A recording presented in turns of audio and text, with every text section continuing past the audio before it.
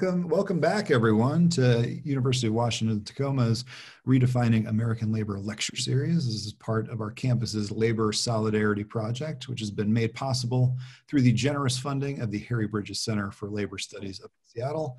And that is officially the first time I have made all the plugs that I should have been making throughout all of these intros, which must, of course, mean that we're approaching the conclusion of our seminar series. And I'm delighted tonight to welcome two South Sound educators to come in and share their experiences at the local level, and I think provide a bit of local context to the larger hashtag Red for Ed movement at the national level.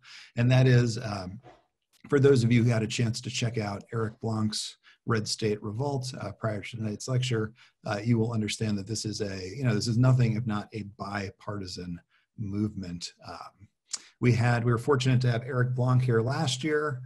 We had a great talk, and we sort of, the refrain there was, we wish we had teachers involved in that talk. And now this year we've got teachers, but we've got no Eric. So hopefully next year we're going to tie it all together. We can bring everybody back. So for tonight's topic, I have to admit, as an educator, I am, of course, sort of selfishly invested in this topic, but that's not the only reason our guests are with us tonight. Over the last 9 weeks, we've covered a ton of ground. We've talked to journalists, we've talked to economists, labor organizers, legal scholars, historians, filmmakers. We've talked to historians who are also filmmakers. But I think we've been sort of missing one crucial angle, which is, rank and file, boots on the ground, actual union members, people who do study labor history, but don't necessarily need to study labor history to come up with an analysis of our contemporary labor movement, because they're actually living it. And I think that their experiences and their insights are incredibly valuable. And they do, with this perspective, we get a fuller picture of the state of American labor. And I think that the history that they're currently living it's exciting, and it's very inspiring. Jane McAlevey has identified education as kind of one of the driving forces behind labor's recent resurgence. And I think, we've seen it in Red State Revolt, if you had a chance to check that out. These are the, supposedly red states of West Virginia, Oklahoma, and Arizona. Teachers there just saying enough is enough, and making the case that, that working conditions directly relate to learning conditions. And then when we shortchange our teachers, we're also shortchanging our children and our students. And I think that we've seen that here in our state too. And I think that what we've seen is that when people get organized and they fight, they win. So I'm really hoping tonight to learn a little bit more about how to get organized, how to fight, and how to win from our guests. And so joining us tonight, we have Megan Little, who is a high school social studies teacher and a union officer, who's joining us from North Thurston Public Schools. And we also have Katie Van Etten, who's a middle school teacher and a building rep, who was recently elected to UniServe at-large position, who's joining us from the Franklin Pierce District. So I wanted, on behalf of UW-T and behalf of the Labor Solidarity Project, I wanted again to thank you for being with us tonight. The conversation is going to be a little more free-flowing for the audience members who've been to the rest of the seminar. We've prepared some questions. As always, students have submitted questions ahead of time, and I've kind of worked them into some of the questions I wanted to raise at some point. But I think we can also just kind of let the conversation lead us where it wants to lead us. But I thought maybe, logical place to start would be just kind of tell me a little bit about yourself, how you got into the profession in the first place, and maybe, as we start to think about some of the realities of the teaching workplace, how your vision of teaching has evolved over your years as educators. Megan, go first. Sure. Yeah, sure. So I, when I was growing up, I never ever thought I would be a teacher. I didn't really know what I wanted to do after school. I went to college to just study things that I was interested in, and which was a terrible decision, but just because it was expensive. But I ended up, after school, I graduated in 2008, and it was like right at the middle of like the housing crisis that happened. And so I ended up working for AmeriCorps for a couple of years, and the nonprofit organization that hosted my team was up in Seattle, Solid Ground, and they did like really good anti-racism work and training, like alongside the work we were doing through AmeriCorps. And so it really was, for me, like a big eye-opener to be looking at like race and racism and the school system, and like seeing how institutions perpetuated racism, and how like teachers and other school personnel played like the roles as gatekeepers like within education. And that really inspired me and made me want to really think about what role I could play in like education. And so I went to school again to get my master in teaching, and kind of like haven't looked back, I guess. For me, like being a teacher has been really about like thinking about power, thinking about privilege. Because I teach social studies, I've been able to do as much as I possibly can to incorporate like big questions like that within my teaching.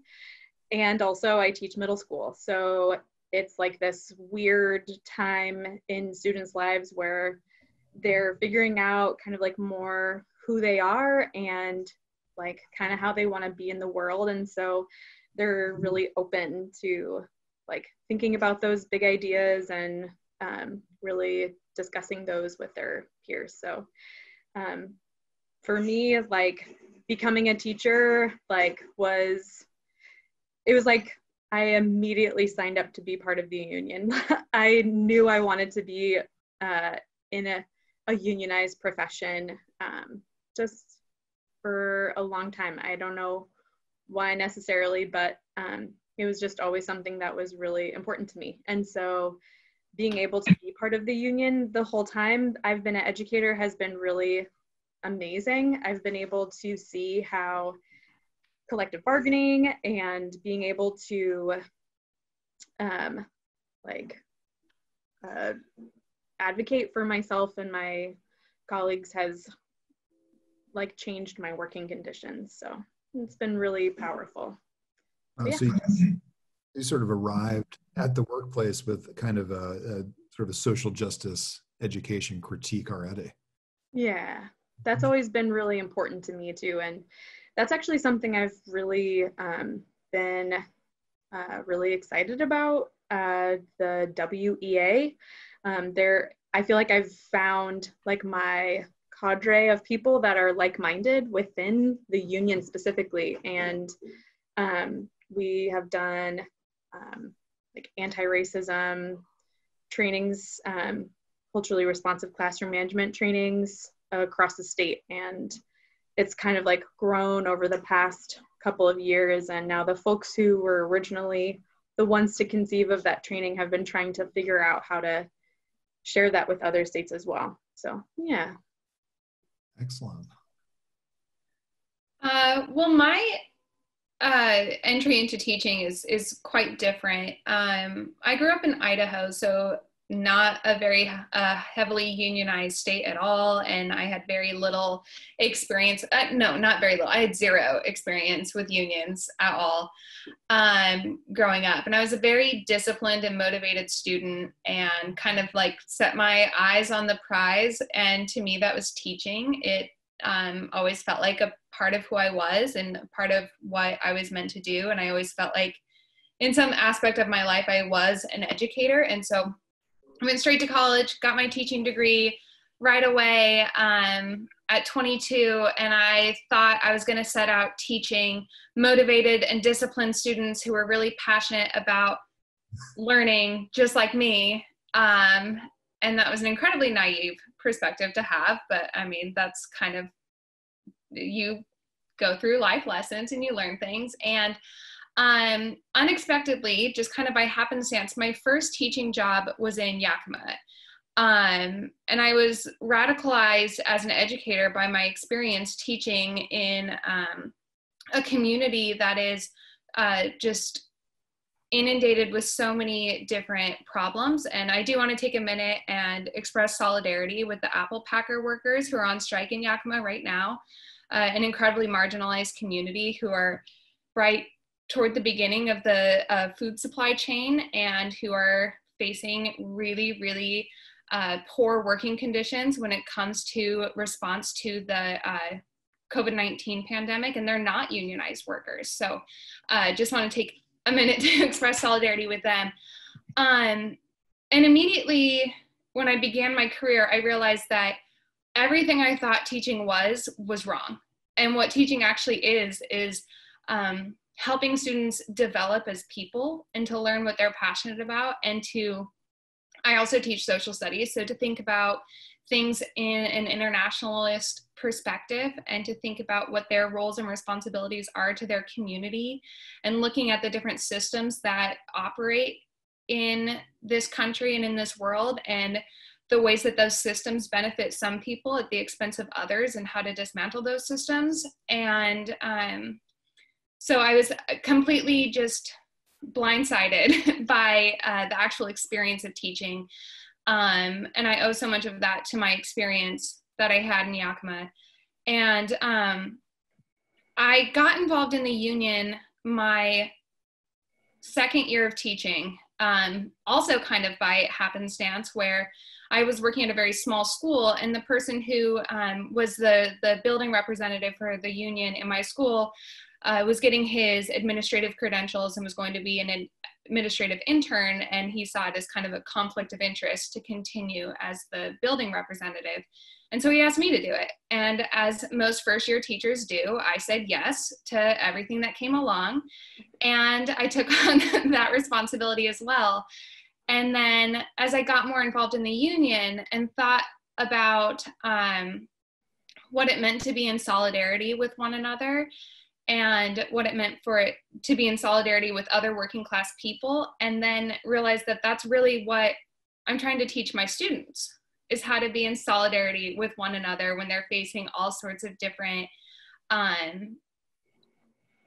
barriers to living the lives that they want to live. And so when I moved to Tacoma, I teach in North Thurston, but I live in Tacoma. When I moved over here, I immediately continued my role as a building representative, and kind of was probably one of the loudest, rowdiest rank and file educators in the local, and then kind of leveraged that into a position on the executive board eventually. And so I've been trying to continue building power as a local, and thinking about the ways that we leverage the power for both the workers in our bargaining unit, but also what it means to use our position of power to benefit our students. And like Alex said earlier, teaching conditions are learning conditions, and thinking about how we create the space in which students can become the people that they are most meant to become, and the people that the world needs them to become.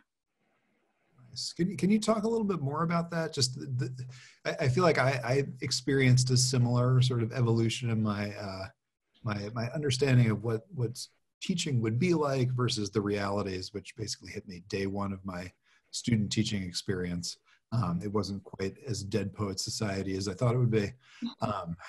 But I'm curious to know, what would you say in terms of additional responsibilities that you've had to take on as, because teaching isn't just sort of delivering the curriculum, right? I feel like you've both already kind of spoken to, the fact that as educators, you sort of, you take it upon yourself to sort of, really shape individuals. But I mean, there's more than that too, right?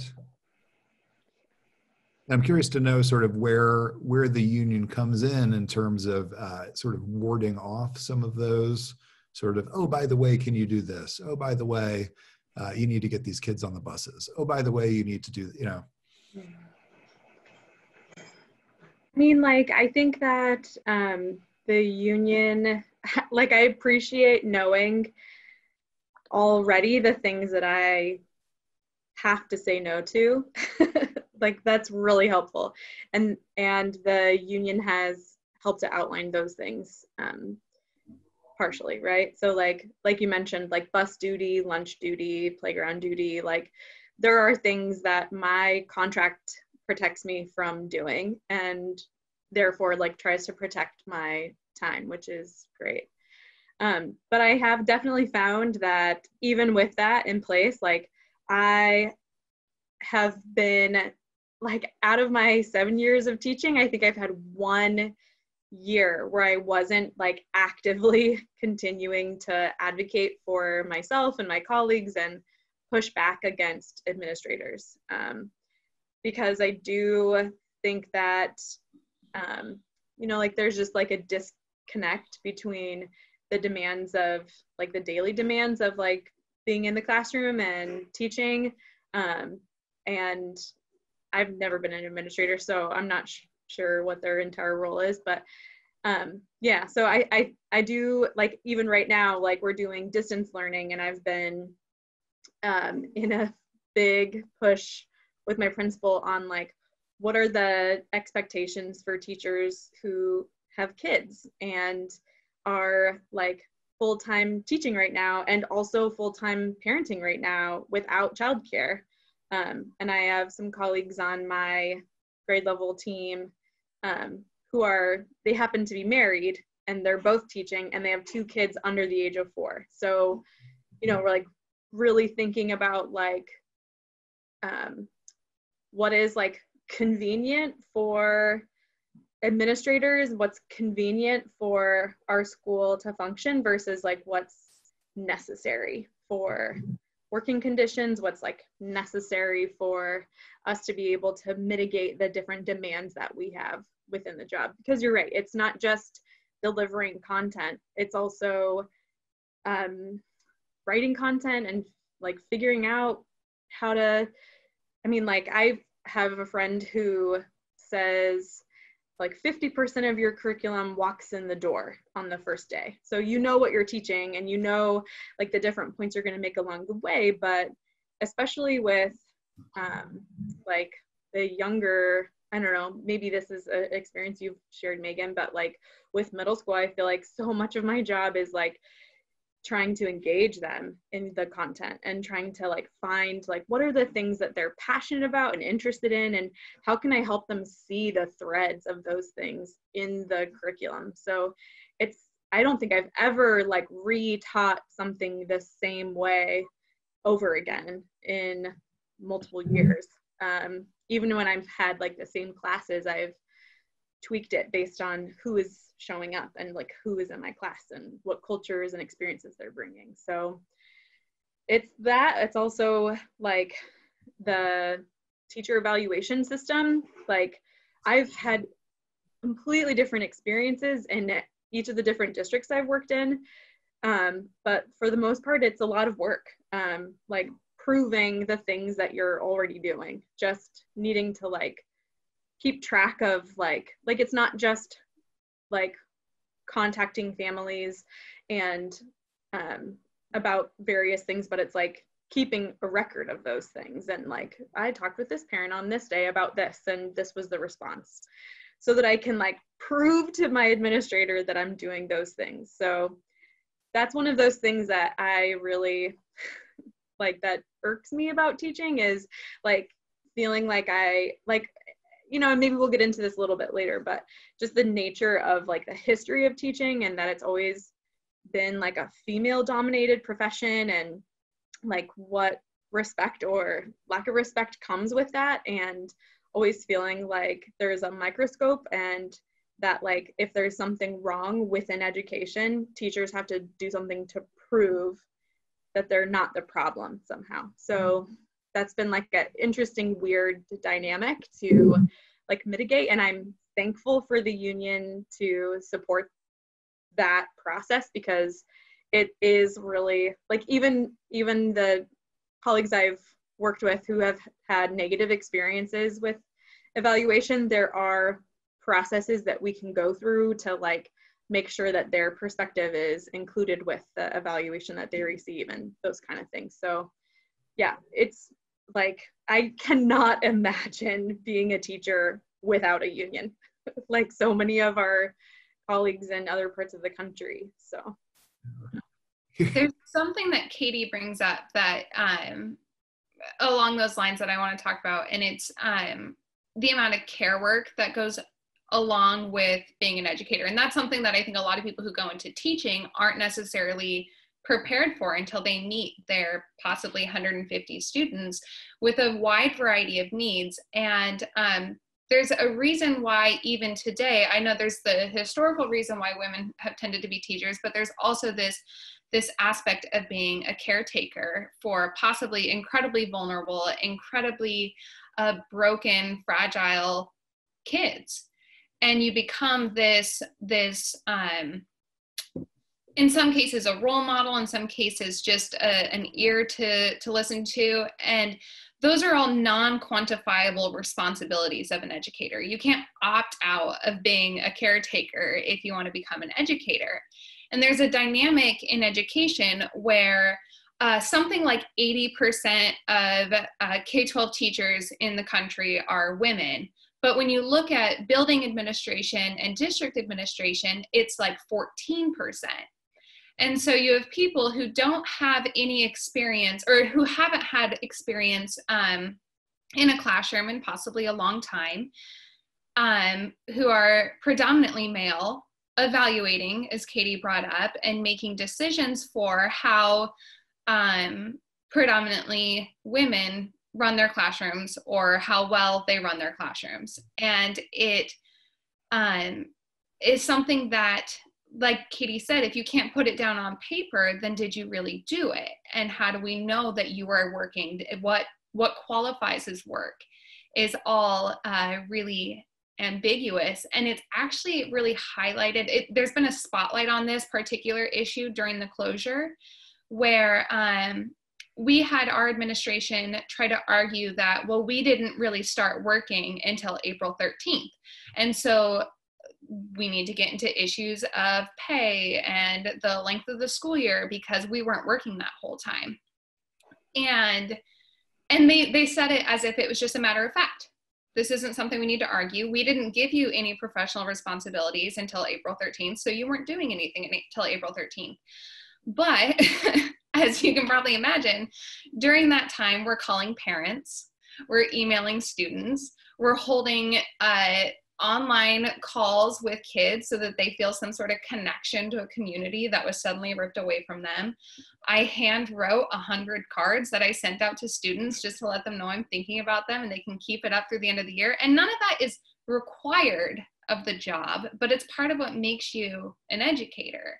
Mm-hmm. And having the ability to come together as a union and say, no, this is the work we do. And maybe you don't know because you're not in the classroom and you don't spend time with kids, but this is part of being a teacher and it's not optional. Yes. So. Wow. Yeah.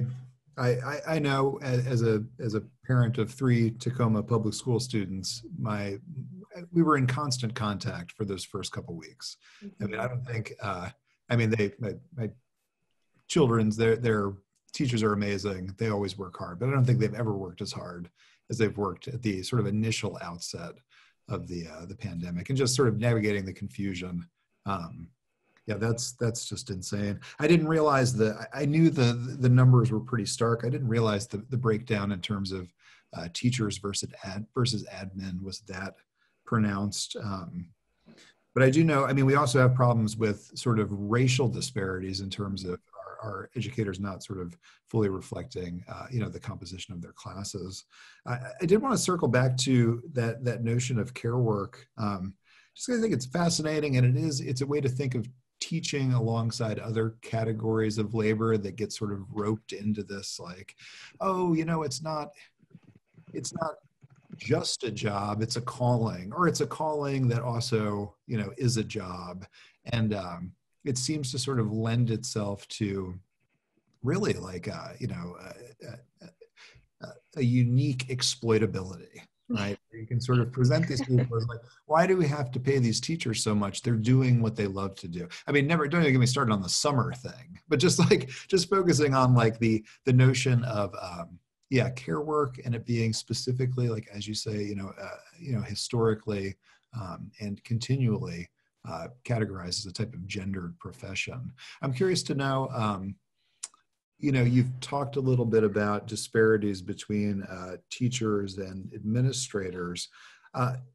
In terms of union leadership, are the numbers similar? Do you feel like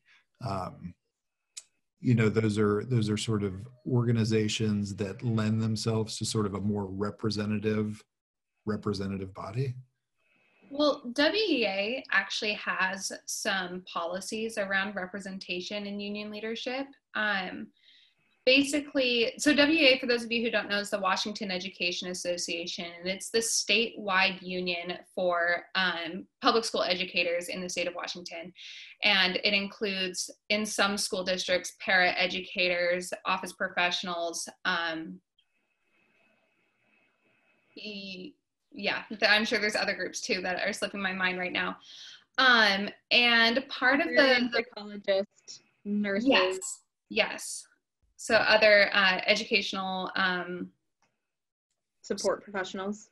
Yeah. And the ESA, but I can't remember what it stands for. But my point is, within the bylaws of the WEA Constitution, there is stipulations that the representation on in your representative council, which is basically the decision-making body for the local association, and for the executive board, which is the leadership of the local association, has to be equal to or exceed the representation in the school district. And that, of course, doesn't get at the problem of education or public school districts struggling to attract and retain educators of color, and that is a really big issue. And our school staff are not representative of our school students. In most cases, it's definitely not in my school district, but at the very least, in union leadership at the local level, there is a rule that says that it has to be representative. And if it's not, and this happened in my local association this year, we created new positions, and we had educator of color at large positions to our leadership bodies, so that we were making sure to be more representative. And that really comes down to race and ethnicity, and I'm not sure about gender, but I mean, we know that certain types of personalities and people are attracted to positions of power and tend to go after those positions of power sometimes. I would say that, like, my experiences, I've worked in 3 different districts over my years of teaching, and they've all, like, every single time my union president has been a woman, and to be clear, a white woman. And I would say I do feel like the union representatives are way more proportional to, like, at least the gender breakdown within the teaching profession, as opposed to, like, what Megan was saying earlier about administrators. But yeah, we definitely have a lot of work to do still on that. I've been really happy to see that there seem to be more unions, at least particularly in this area, that are making sure they have like an equity team in particular, or they have minority at large, or minority representative. I think, like, the word choice is really awkward, but yeah, I think, like, our unions are going to be the institutions that are going to push that work. I don't think that's going to come from the district. I don't think that's going to come from like the folks who are necessarily, like, running the schools. So I'm happy to be on that end or whatever of, like, the side of the folks who are pushing for that. So, yeah. Nice. Can you talk a little bit about, I mean, I'm hearing what sounds like incredibly progressive, you know, stances being adopted by union here, but I'm wondering if is this a, are we sort of currently witnessing what you think maybe like a changing of the guard? Is this, you know, sort of union imagining its work extending beyond the school parking lot, right? Like the idea that that teachers perform a much larger role within their communities. And I'm kind of curious because hearing you all talk about testing and sort of data-driven results brought, I guess, flashbacks to memories I had when I taught high school back in Connecticut, and then I taught for a year out here, and it was like completely different systems of data tracking, but equally traumatic in terms of like, you know, this crisis of gathering the data and proving that I was working, even though I was exhausted from working all the time. Mm-hmm. But I'm curious to know whether when you know, being part of two teaching unions on both coasts, at least in my experience, what I observed was a real clash.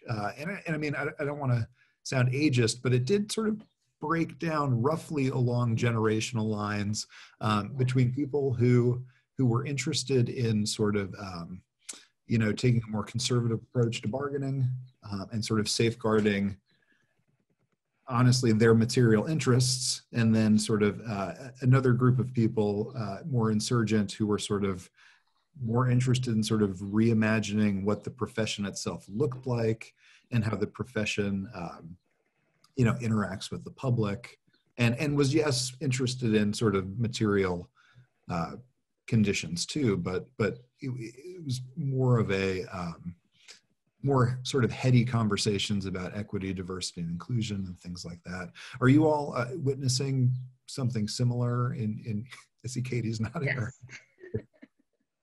I mean, I guess like I would say that I feel like I totally know what you're talking about as far as like when you said the phrase like the changing of the guard, like that's definitely something that's happening. And I used to work in Tacoma Public Schools, and that was like, so it's a much bigger district than where I'm currently working. So there's therefore like a much bigger union as well. And so there were like major pockets within that union of folks who are more like old school, like want to bargain for bread and butter and want to have like clearly defined like working conditions outlined in the contract. And then there is like this other side of folks who want to be more progressive and want to bargain for the social good. And like I think that there are like movements in bigger cities like UTLA, Chicago, Bay Area, like they have some like really good concrete examples of bargaining for the social good and trying to make sure that their contract is including language that is like understanding like what you're talking about, understanding that education has such a huge impact on the community because every kid goes to school. And so thinking about how, and you know, Megan said this before, and you also said this before too, Alex, that like our working conditions are students' learning conditions. And that's like always been a phrase I've heard like within every bargain and contract and everything like that comes up all the time. But like what's really unique and cool about that is that it means that like it's really cool to be in a profession where the community like sees the work we're doing, like with nursing, like the community sees the work that you're doing. And I think that that's harder sometimes on in maybe some places where you're not like directly, or your family isn't being directly impacted by those professions. So, but I know like when we, sorry, I feel like I'm kind of going on a tangent, but when we had the strike, I was in Tacoma when we had the strike back in 2018, and our community like rallied around us and there was this like conversation going on internally on like pushing for what was going on at the time was the McCleary money and making sure that that money went where it was supposed to go, which it had been flagged to go into teacher pay increases. And so it was supposed to go into there, and the district was really pushing back against it. And so we had so much community support around us, which was incredible, but we were also, I mean, it wasn't a full bargain contract, like it wasn't a full open negotiation at that time. So we were just working on the McCleary money, and we were just working on getting that money put into our pay. But we were starting to have that conversation on like, what is our role in the community and how can we bargain for the social good, and like what are the things that we need to be thinking about, and how can we push for those things. And you know, like the other, like I mentioned, these other cities in the country that have pushed for like green spaces and have pushed for housing and have pushed for all these really powerful good things, which I think are like ultimately good for the whole community. So yeah, I definitely have seen the two like almost like dichotomous like viewpoints and how those have come together. So I agree with everything Katie's saying, and I want to go back to the sort of intergenerational divide that you kind of alluded to earlier. And I think what this gets at, I mean, younger people, we can look at trends, tend to be more progressive or liberal than older people, and they might be willing to go after some things that are a little bit more out of the box and progressive, taking more progressive stances. But at the same time, I think there's an ongoing need for internal and external organizing to be able to achieve some of these things, that just because you may have an older union, or just because you might have some people who are more focused on bread and butter issues or just contract negotiations, or who are maybe even unsure about how much the union supports them. I see all of that as an organizing issue. And it's not just something that you're stuck with until people get older and retire, but it's something that can actually be dealt with through an organizing strategy, where you have conversations with the people that you work with, and you learn about what's important to them and what would be important for them if their kids were still in school, and what they would want for their students, and the role that the schools play in an entire community, and how when people leave school, what impact do you want them to have on the community? And so how do we need to treat students while they're in school? And that's all internal, where you're talking to members in your union and you're getting them to see how all of these issues play together, and why bargaining for the common good really is for the common good, including them, but also in the community. And there's things that you can do that are really obvious, like when you see unions using their leverage to support specific community issues. But at the same time, you have to have organizing in the community when there's issues that you're fighting for that are not directly for the common good, or not as easily seen as for the common good, like what Katie was talking about in 2018, when it really was all about pay raises. And there are some places where you might be where it's really hard to get the community to see why paying teachers more money directly benefits kids. And it takes more relationships built within the community and with other community organizations to get people involved, because Tacoma had a lot of support around its strike, but that's not always the case, especially as you brought up with educators, where people are saying they should do it out of the goodness of their own heart, or this strike is hurting kids. And we all know those common refrains. And so we're constantly in a state of organizing, and so that when those crises come up, both the union is prepared, but the community is prepared as well. Yeah, I distinctly remember 2018 and being really, really surprised by the amount of local support for that strike. And I remember we had Angel Morton came in last spring to talk to my Intro to Labor Studies students. We were talking beforehand, and I it was actually a week or two after Eric Blanc was on campus. So we were I was working to kind of like try to contextualize the Tacoma strike within this larger wave of activism, and she was like, no, this was just about salary.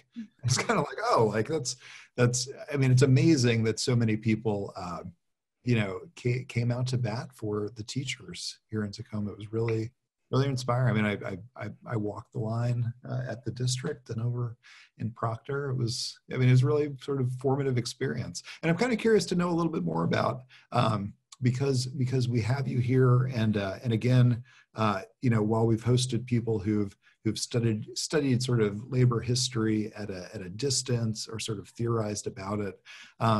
Can you talk? I know, Megan, you mentioned you didn't actually go on strike in 2018, right? No.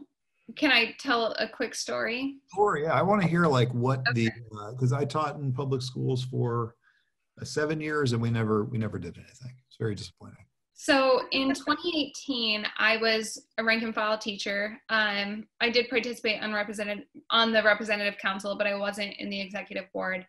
And we were actually in the middle of a full open. So that means that every piece of our contract is being bargained.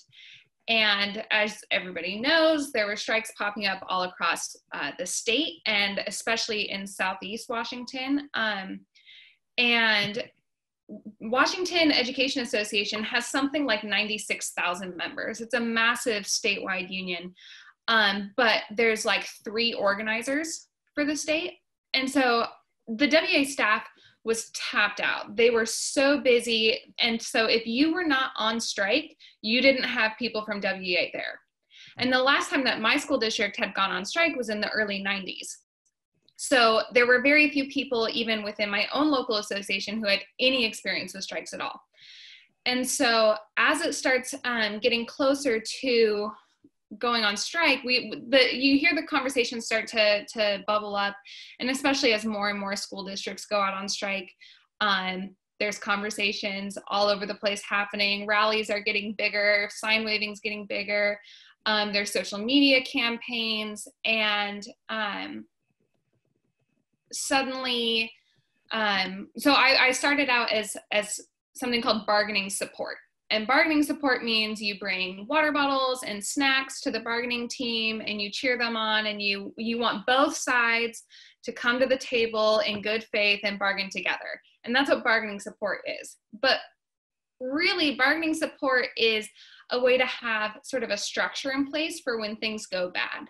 And so since I was on bargaining support, when things started to go bad, I became the strike coordinator for our district. And so I get a phone call from a WA union rep, Randy Paddock, and he says, okay, so you're gonna go on strike on Monday, and here's the plan, and this is what you're gonna do, and this is what you have to prepare between now, it's Thursday, to Monday. And I just kind of sat there wide-eyed, because last I knew we were still bargaining. But if WA is calling you on the phone, it means you're going on strike. And so our executive board and bargaining team were all bargaining, and we had representatives from all of the different buildings meet in our very, very small union office. And it's August, so it's 100 degrees, and we planned out what the strike would look like. And we were saying, tell your staff that when they come home or when they leave work tomorrow, that they should be prepared not to go back for an extended period of time. So get whatever you need out of there. And we had a whole structure in place where I was the coordinator for the association, and then there was a zone captain for each of the 3 zones. And then each building had a picket captain and so it's like this chain of communication from the bargaining team to me, to the zone captains, to the picket captains on each of the picket lines. And in 48 hours, I'm trying to learn everything I can about how to run a strike, because there's nobody from WA to be able to help us. And we finish up this meeting, and we walk downstairs, and our union president is downstairs in our union building, and he says, we have a tentative agreement. And so it's like we had all of this anticipation built up, and then suddenly it was like, gone.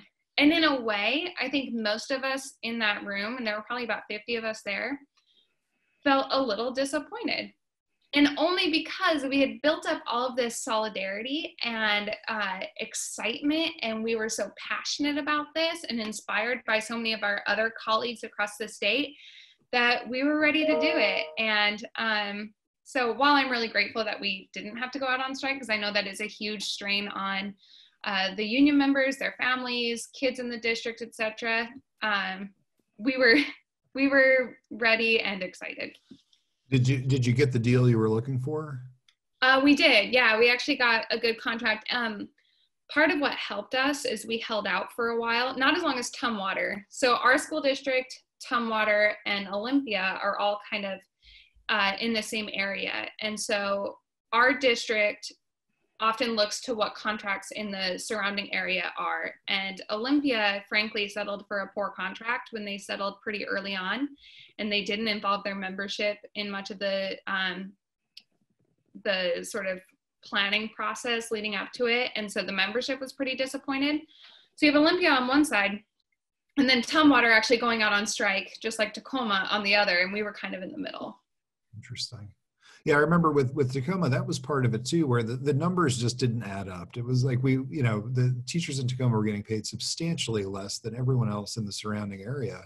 And there was this money. I feel like the teachers union did a good job of sort of explaining the narrative, which allowed for them to sort of pull off a salary-based strike, just because it seemed ridiculous that our teachers weren't getting paid as much. So Katie, can you yeah, I think that was actually something that was really key to us winning though too, is like being really like clear about everything with the community, like what you're saying, Alex, because like there were a lot of people that had questions, and there were a lot of people that were like pushing back, and we did hear the rhetoric of like those greedy teachers, and not just from community but from the district as well. Like the district was putting out articles and like public statements saying that like, oh, we just don't have the money for this. Like we need to be able to use the money for other things. And I think like, so if I'm going to talk about my experience on the strike, I was a building rep at the time. And in the school I worked at, I was we could have had 5 building reps and there were just 2 of us. And so we both became strike captains out of just like necessity to coordinate our whole building. And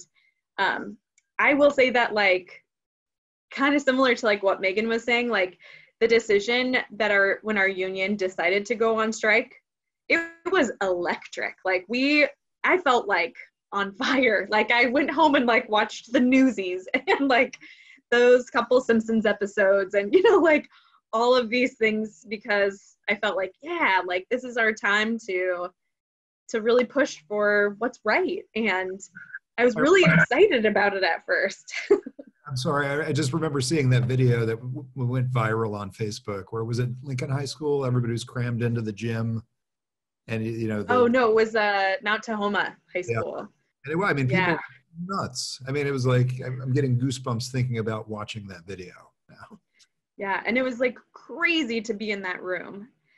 And I have to say that like, it was also like that strike was like, the thing I didn't anticipate is how emotionally exhausting it was, because every single day we were like trying to see like, did this work? Like, what have we heard from district? Like, what is our strategy? And morale was another thing that, not at my school, but I was hearing from friends across the district that there was really low morale in different parts of the district. And so our union, I really liked the strategy that we eventually came up with right at the very beginning. Everyone was like marching and picketing in their like school neighborhood areas so that they were like really visible. We were really visible all across the city. But for whatever reason, at some schools, there was really low morale, and there were a lot of people, and I'm not sure if it was just like kind of like the rhetoric that folks have shared before of like those greedy teachers, and the rhetoric that the district was putting out, and like, oh, you have the whole summer, like they're, and thinking about like school not in session means that the kids with free and reduced price lunch aren't eating, and thinking about like we're now behind in the school year and how we're going to get caught up when we already have some learning deficits, particularly in different pockets around the district. And so there was a lot of that to push against. And like everybody has an opinion about teaching, like whether or not you like went to school a long time ago or recently, or you went to private school or public school, like everyone has experienced school in some form or another. So even just like being at the grocery store and like wearing my like red shirt that said like support Tacoma teachers would immediately start up conversations. And at first it was like exciting because it was like, oh, I had my like elevator speech and my talking points and I wanted to like win people over. And then toward the end of it, I was just exhausted. And then we started the school year. So that was just like an interesting dynamic that I never anticipated. But yeah, we at my building just tried to, and I'll say like the strategy like morphed. So later at the beginning, we were all at our own individual work sites. And then later on, we had coordinated these days where like the different like boundaries, like the different school, I can't think of the right word, but like the high school boundary where like all of these elementary and middle school students go to this one high school, we would take days where like the different high school zones would like come together and march around the district office. And that was like really energizing, being there with so many people, and like everyone had signs and was marching and there was loud music.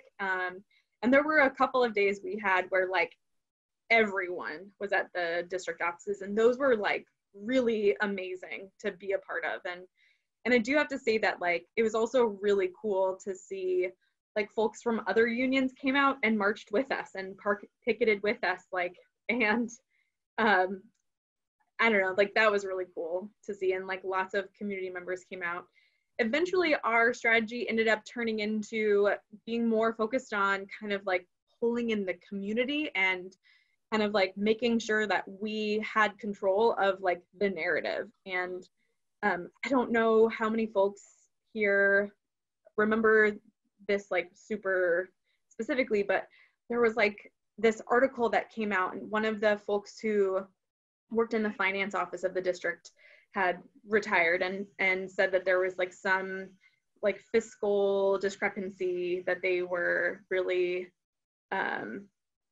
like, I don't know, like there had been like some weirdness going on, and like that came out, and that was like a huge boost to our push and our cause. And like, so we got media on board, we were constantly churning out social media things as well. Like I know like me personally and all of my colleagues in my building, we were constantly trying to like make posts online for why it was important, what was our intention, that we wanted to go back to teaching, to just try to like make sure that the community was really clear of like what our intention was with it, because it was, like there were a lot of people that were pushing back, and that wasn't the loudest voice, fortunately, but there were people that were pushing back quite a bit. So yeah, I mean, we also at my specific school site, I did AmeriCorps before teaching, like I had mentioned. So I have lots of experience in making donation calls. So I got people came out and donated a bunch of ice cream to us. People came out with like a food truck and like sold lunch to us. There were like tons of people that came out and marched with us. So I don't know, I think as long as we had that support on our side, we felt like we could do anything and we could like really push for what we wanted. But yeah, there was a lot of, it was just hard and just exhausting, like not physically exhausting, like marching and walking around isn't like much more than walking around the classroom, but just kind of like not knowing what was going to happen, not knowing if we were going to have an impact on the decisions, not knowing if the district was going to bargain with us. There was so much, the other thing is there were so many rumors and like so much like going on that we weren't fully like in the know about, because the union was trying to be intentional with wanting to communicate with us, but not wanting to like show all of their cards. So, you know, like that was hard to mitigate as well, just trying to make sure that like we like kept people coming and like being engaged. But yeah, I don't know. So Katie, you bring up a really important point that I don't think a lot of people really think about when they're not educators. And it's that I believe more than any other profession, people feel like they deserve to have a say in the working conditions of teachers. And to some extent, they have a point where like it might be their children that we're teaching, and they want to make sure that their children are going to school in a really positive environment. But there's also this other side, and this has to do with being a public sector worker too, where people think that they pay property taxes, so they pay my salary, so they should, in a sense, be my employer and determine my working conditions. And that's actually a tool used by the Freedom Foundation and other anti-union organizations across the country, where what they try to do is they try to open up contract negotiations to include community members. So instead of just the union and the district being at the table, community members would get to have their say too. And the people who are trying to pry the contracts open for this are not the kind of people who are trying to lift us up and support us in everything we're trying to do.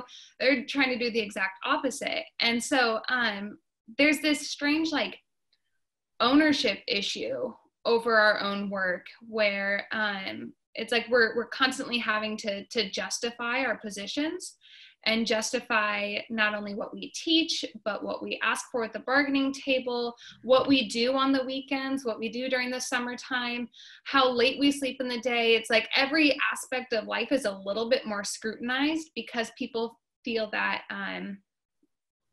that they deserve to have input. And I can see what you're getting at when you're talking about going around the community and then taking on that emotional labor of having to like constantly justify the actions of the union, or even just the actions of your own self. It's something pretty unique to education. So what would you say? I mean, what advice would you have for community members who want to be sort of better allies to the teachers, who want to support the union? What should we be doing? I think that like, you know, like every community is going to be different. And so, I mean, and I used to work in Tacoma, but I don't now. I currently work in Franklin Pierce. And so like, I would say like, if you want to support the educators in your community, like talk to the educators in your community. And I mean, like for us, like during our strike, like it was amazing the amount of support we were getting. But there were also, again, like people that had really negative opinions. And I mean, like, I do think like kind of like what Megan is talking about with the Freedom Foundation and how they're trying to like push this idea that like community members should be involved in the contract negotiation, which is totally insane. Like if you've never been a teacher, like experiencing education as a student is really different than experiencing education as a teacher. And like, I remember like being a student and thinking like,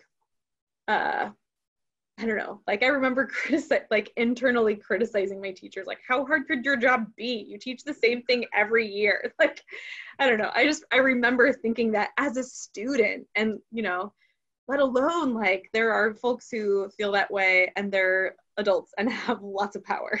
So I don't know, I guess I would say that like just talk with the teachers in your community and like see what battles or struggles are going on for them and like ask them how you can support them. Like that's going to be different no matter like wherever you live. There's going to be different things that they're trying to push for or whatever. In Franklin Pierce right now, like our school district is 100% free and reduced rate, which means 100% of our students pay a reduced rate or have a free entitlement to the lunch and breakfast programs that we offer at our school. And those are specifically for families that are high poverty. And so that means that 100% of my students are like qualify within high poverty. And so like the biggest thing that we're constantly trying to work toward and advocate for within our community is making sure that our students and their families have food, like over the weekend, during this whole closure. We work really closely with like our union, I should say, works really closely with a church that like basically helps us, like they're like a food bank, and they will do like lots of drives among the teachers and staff and educators like within the different buildings, and then all of the food bank supplies that we've raised go there, and then they put it together and put like weekend bags together that then they bring back to our schools, and we give them out to students. So I mean, for us, that's like a huge thing, is making sure we have enough donations, making sure we have enough resources for our families. But in Tacoma, it's going to be really different. And even in Tacoma, because it's such a big district, there's going to be like different needs within the different pockets of the community as well. I used to teach at First Creek Middle School, which similarly was like a really high poverty area of the district. And so while we had like amazing resources from within our community, we also had some like needs that weren't always met. And so we had to think about like, how can we leverage what we have to get what we need and support our community, whereas there are going to be other pockets in Tacoma where that's not a need in this at the same degree at all. So yeah, I would just say like, talk to the educators in your life, talk to your kids' teachers, and like see how you can support them, because it's going to be a different answer. Yeah, you can, it's just like any situation, you can never assume what somebody else's experience is like. So you just have to talk to people, and students too, because their experience, as Katie said, is different than the experience of teachers, but it's equally valid when it comes to the learning environment. Yeah, and so many of those issues you bring up, I mean, those affect our students at UW. I mean, it's really, yeah, it's a real challenge. And it's like, how do you educate someone who hasn't had something to eat in the last 2 days, or, is sort of housing insecure? Those are, again, I mean, at least from my perspective, when I got into the profession, not issues that I thought I would be dealing with, but have become sort of increasingly more sort of central to how I imagine, the job in terms of what I do. So I have so many more questions I could ask, and I want to encourage the people who are sitting in to send some questions into the chat board. I do know, maybe while those creative juices get flowing, I know we've got some people taking this class who are potentially thinking about entering the field. And so, of course, I feel like the ultimate meatball question for all interviews, like what advice would you have for somebody getting into education in Washington State here in 2020? The number one thing I always tell my students when they ask me this question is patience. And I think in some cases, patience is not necessary. Like sometimes when working with administration and the district office, and I think patience is the exact opposite of what you need.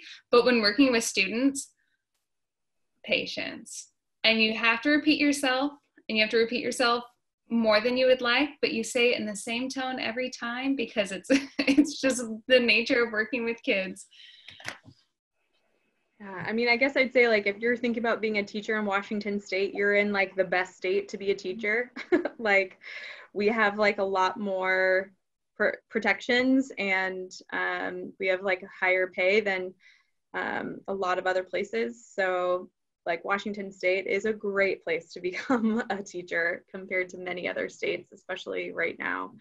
I guess I would say, like, have the courage to say no.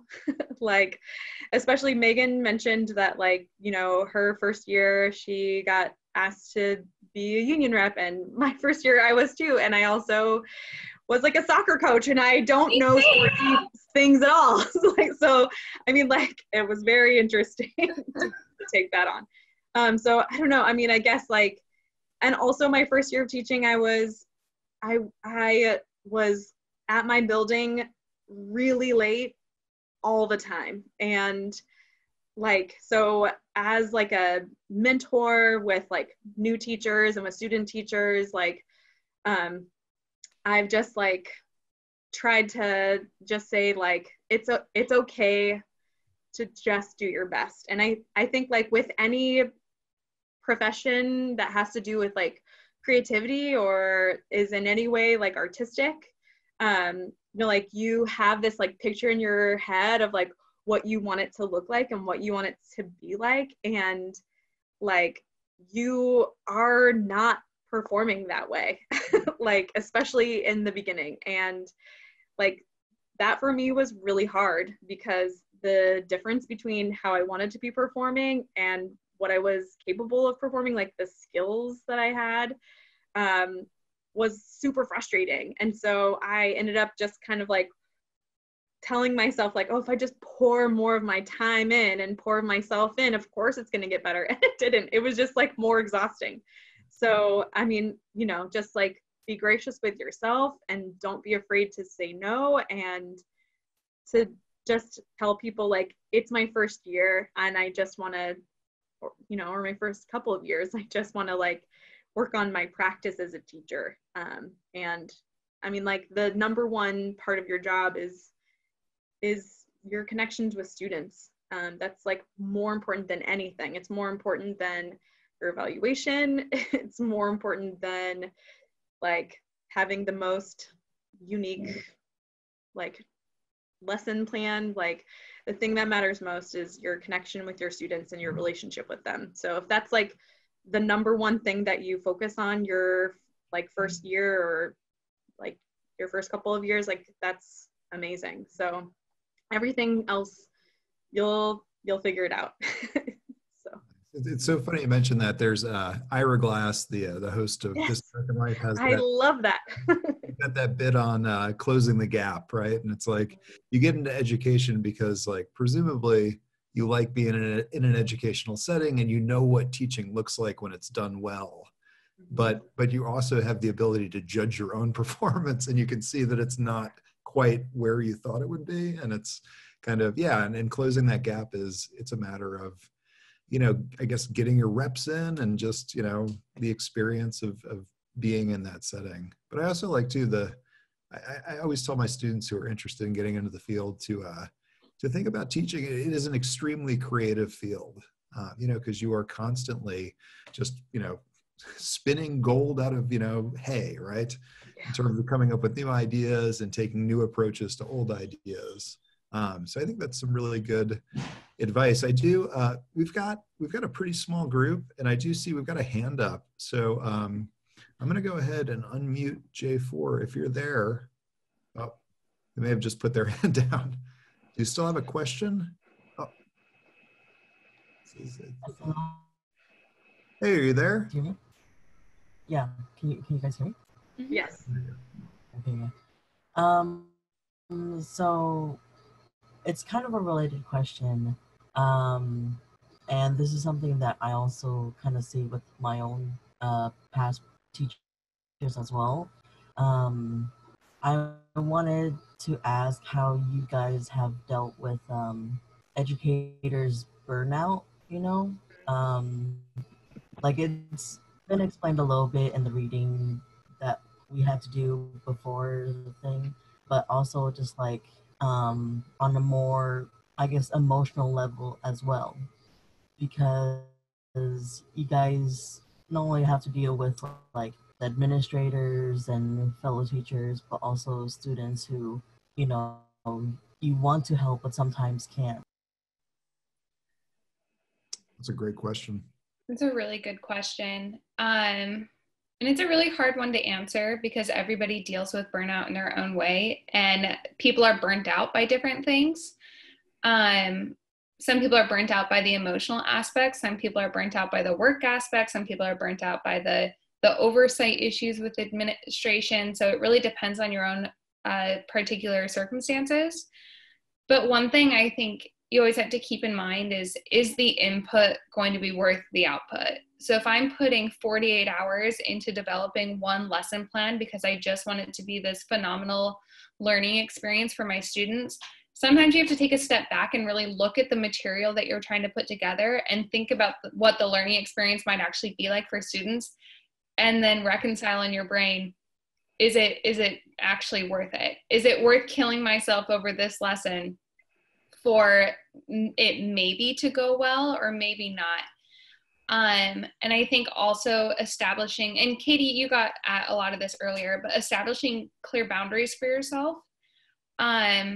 It's so easy. And I've actually noticed this has been increased since the closure has happened, where it doesn't really feel like there's any boundaries anymore. And for the first couple of weeks, I felt compelled to respond to emails, even if I was getting them at 8 o'clock at night, because I didn't go home from work and kind of set all of that aside. And I have my phone now set up to get notifications from all sorts of different platforms that we use. And so being able to make those clear boundaries so that you can protect your private life a little bit, I think is really valuable. And above all, I'd say having some sort of support system at work is really valuable, and that can come from the union, of course. But when in my first year at my new building, I would go days without speaking to another adult at work because you just get so sucked into what you're doing. And when you're siloed into your own classroom and overwhelmed by work and eating your lunch at your desk, it becomes really easy to just be totally consumed by it. And so having that support system, having somebody else look at you and say, I think you need to take a break, or maybe you should set that down, can be really valuable too.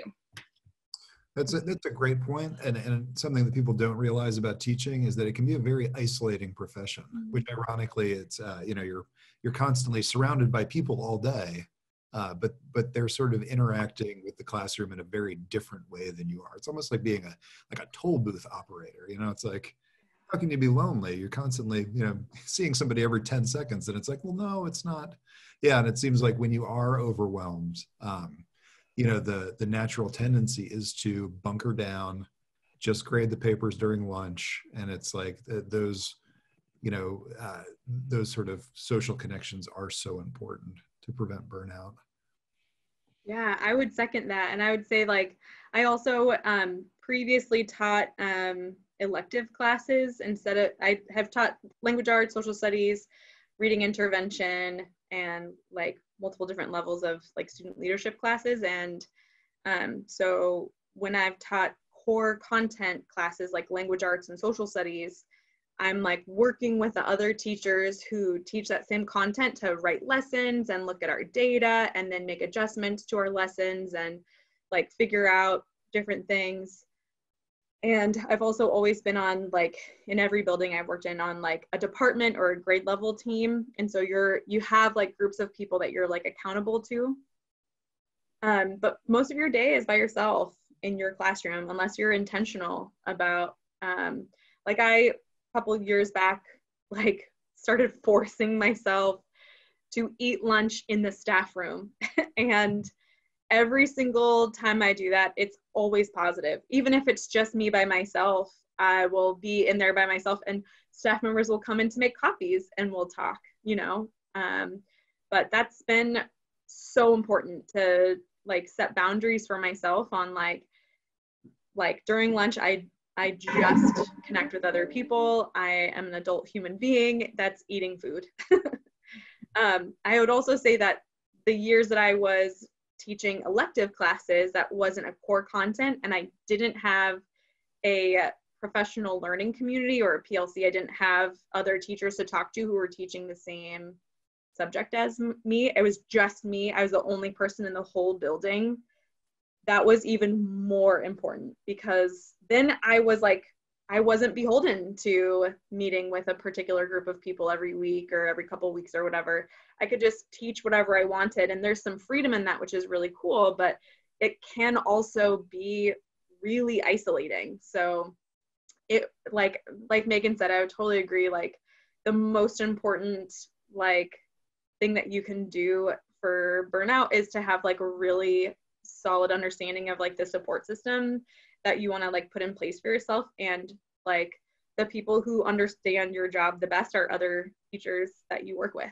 So eating lunch with them. I also am like a huge proponent of going to happy hour all the time, like with my coworkers, and like, it's so helpful to just blow off steam together and, you know, drink together. And it's so helpful to do that. I would also say like one thing that is like that I really want to share, if you haven't heard about it already, is the idea of like what is called secondary trauma. And that is something that is where if you are like working with groups of people who are experiencing trauma, even if you're not encountering it firsthand at that time, if you're working with people who are experiencing trauma firsthand, like you can experience like a secondary version of that trauma. And so it can feel really overwhelming and it can lead to burnout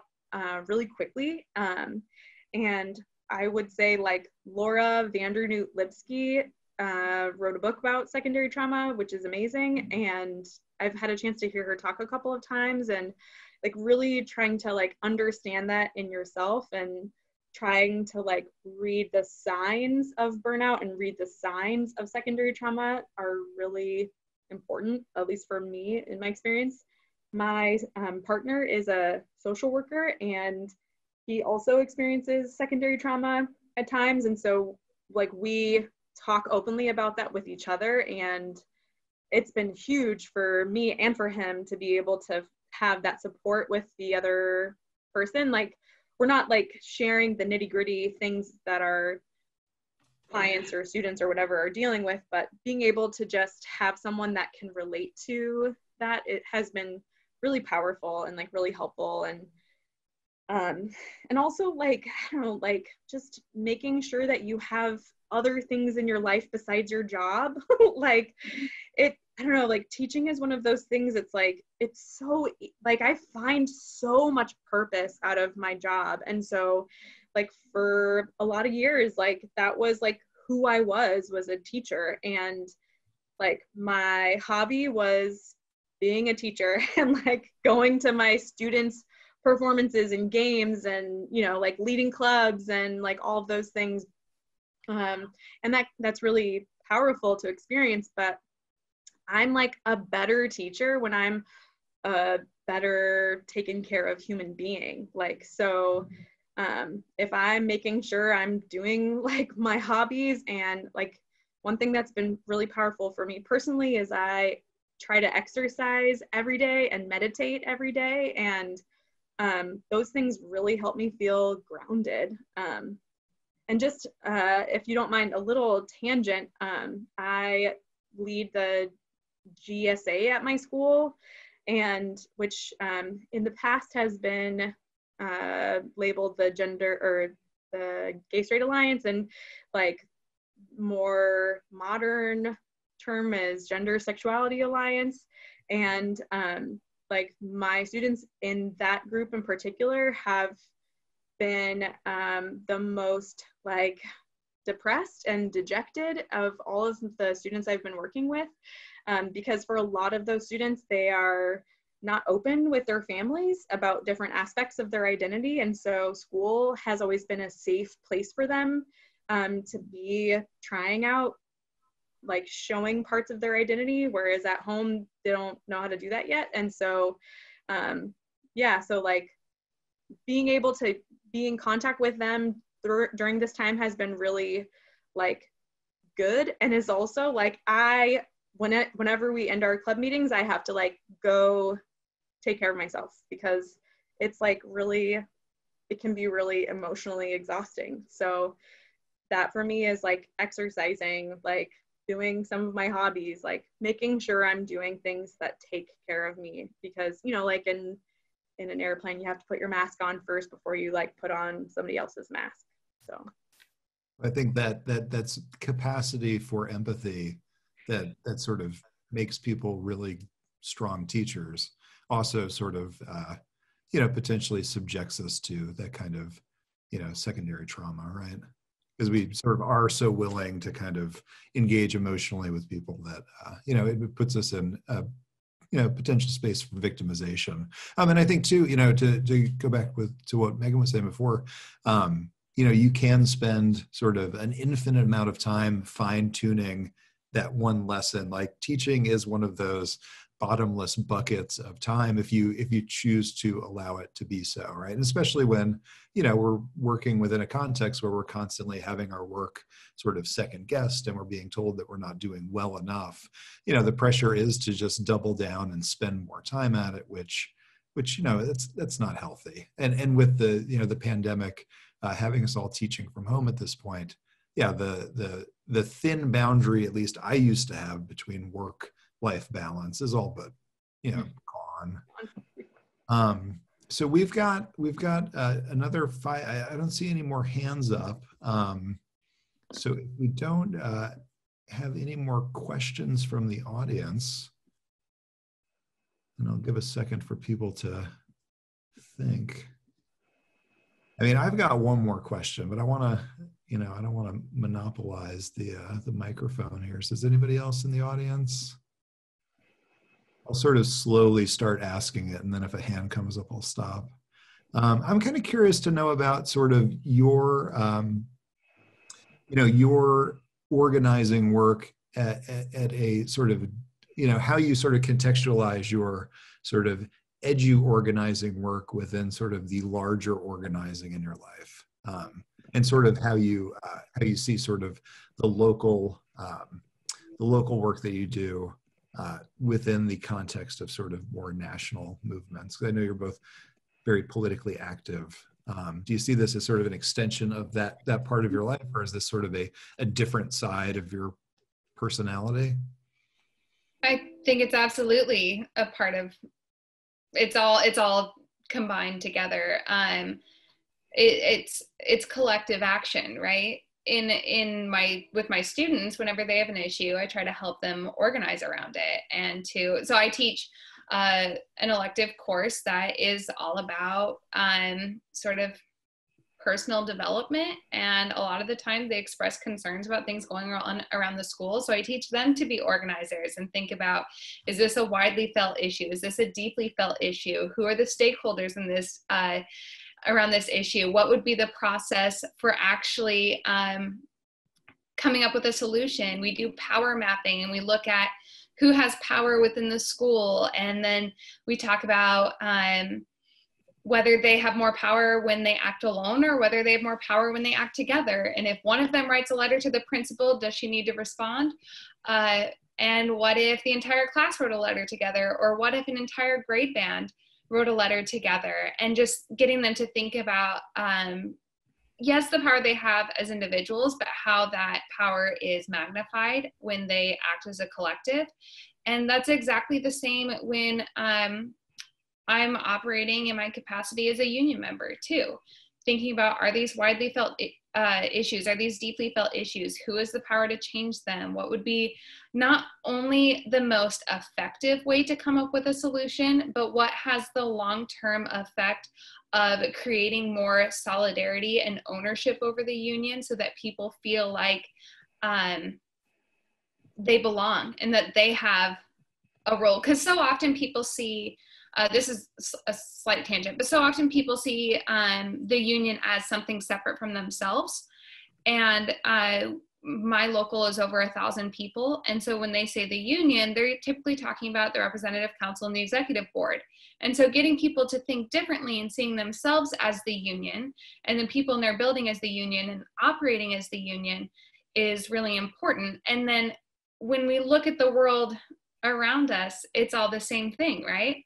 Is this a widely felt issue? Is this a deeply felt issue? Who are the stakeholders? Who has the power to affect change here? And what is the strategic process for reaching that solution? Yeah, totally. I will say that, like, just to kind of add on to what Megan said, because yes, 1,000% of what Megan said, that I've also have taught, like when I taught leadership, I did student government and ASB, and and I'm doing that again this fall as well. And like those have been really powerful vehicles for teaching like how to build influence as a leader. And really, I'm like teaching students how to have organizing conversations like all the time, which is really cool. And it like in my like previous years teaching leadership and student government, it was like my students looked at, I had them like look at our school and like what were some of the issues going on and what are, you know, like if there are things that we can do anything about versus things we can't do anything about, or things that are like out of our hands, and then looking at the things we can do something about, what can we do? And they like came up with like a proposal, and they like presented it to our admin and then presented it to our whole staff, and then our staff like adopted this new like PBIS like model, which is like behavior intervention system. So I mean, like teaching is really cool because you get to really like help to develop like natural interests that students already have. And I don't know, like I feel like, I don't know, like school is just like the most amazing place for students to develop their sense of like not only like who they are and like what their culture is, but also like empathy and like how to connect with other people. And like, I don't know, like this is also a little tangential, but I think school should really be less about teaching content, because especially these days, like content is everywhere and students can access any information. It should really be about how do we, like which content do we look at and how do we like rate which content makes sense and matters, and more importantly, like how do we connect with people and how do we communicate and how do we collaborate and how do we work together as like groups of human beings. And so no matter what I've been teaching, that's been a huge focus on for me, is like doing like group work and teaching students how to push through the like really awkward social dynamics that come up working in groups.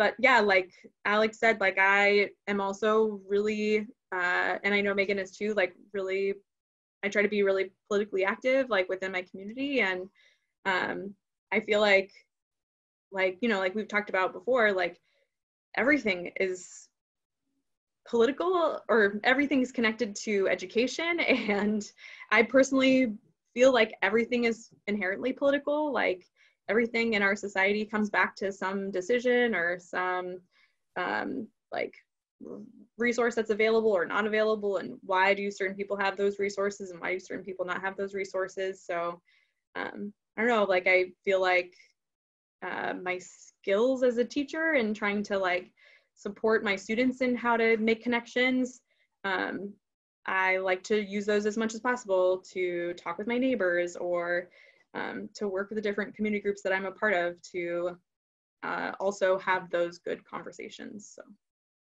I wanted to address the question in the chat really quickly because I think it's really valid. They asked if administration gets upset if we teach students to advocate when they're advocating against the administration. And that's part of the beauty of being a teacher sometimes, is you're not pushing, like most of the things that my students want to advocate for and that I hype them up about advocating for are things that I believe in too, but they're things that they came up with on their own. And I'm teaching them this skill. I'm not telling them what to do.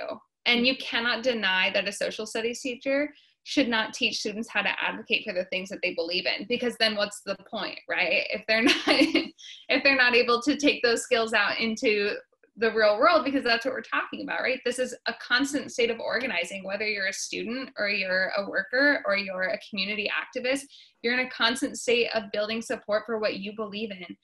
And especially as public schools start to push this idea of what is our mission statement? It's like empowered and future ready, something like that. It's like, well, it looks like my students are empowered and future ready. So it's hard to tell people not to do that. Yeah, we had a question come up, submitted ahead of time about critical thinking and where that sort of exists within the curriculum now that is increasingly standardized and increasingly test-based. And it's still, I mean, I've taught in schools that teach to the, teaching to the test is what you have to do, but you kind of have to find your moments. And I think that again is sort of the beauty of the creative act of teaching, is kind of, doing your job, but then also doing the job that you feel like you should be doing, right? Well, this was absolutely delightful. Hopefully next year we can have you back. We'll get Eric Blanc back here and we could talk about local and national edu organizing simultaneously. But I really just appreciate you all giving us your time and your expertise and sharing your stories. And I really think, this was a great seminar session. So thank you so much. If you've got a clap emoji, go ahead and throw it up there. Excellent. So thanks again.